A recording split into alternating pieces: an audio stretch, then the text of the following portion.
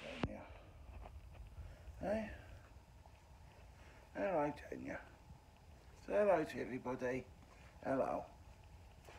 Hello. Yeah, hello. Pete was going to call the RSPCA on you.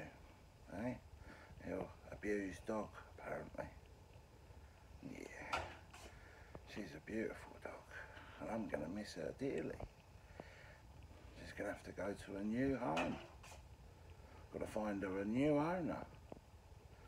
First of all, we asked for money. And then we felt that it was excluding half of the good dog owners.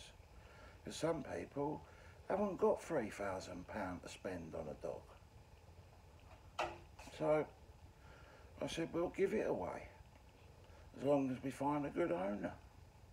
If they can't afford to pay, then they can't afford to pay. People say, give it to a charity. Give it to a kennels. What do they do with it? They sell it. So we give it to them for free.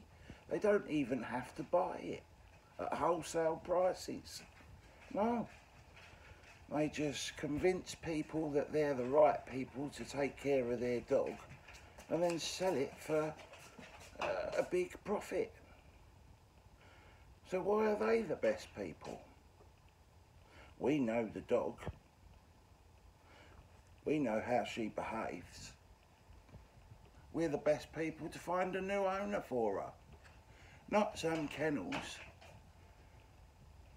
This is not a bad dog. This dog's done nothing wrong. She's lovely.